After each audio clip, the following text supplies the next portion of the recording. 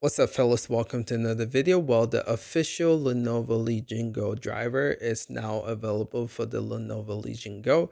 In today's video, I'm going to showcase how you can install it. Now, this is the same driver that was released for the Legion Go S, but the difference is that this is now tailored for the Legion Go, so you don't have to mess around with the resolution. So again, if you are interested, let's get right into the installation of this. So in order to do so, I will post this link in the description, but you have to get it from the Chinese website to start with. I know it sounds sketchy, but trust me, I've done it. It works well. So again, go to translate, come here, and you'll see right here. So you just want to hit download here. So as you can see right there is downloading. So once it's downloaded, you want to open up file here. Go to downloads and you should see right here. So we're just going to double click it and go to yes here and go to English, hit yes, and go to I accept, hit next, and go to install, hit next, go to install, and then it's going to do its thing for you. So once it's all done,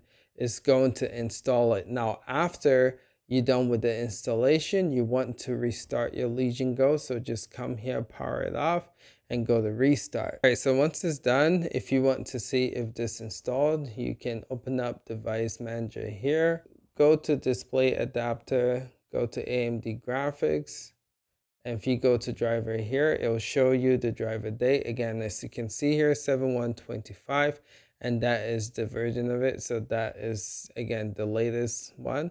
And your AMD Adrenalin is working too. So if you come here and you search for AMD software, you'll notice that AMD Adrenalin is also working. So you don't have to reinstall it. So again, you should be good to go there. So again, this is the current version. And with this, you can play games like Battlefield now. It's only a matter of time before Lenovo definitely puts this in Legion space to where you can upgrade it from there. But if you guys don't want to wait for that, you can just do it manually like I showed you. Let me know if you guys found this video helpful. Appreciate you guys. We'll catch you guys in the next one. Till next time, peace out.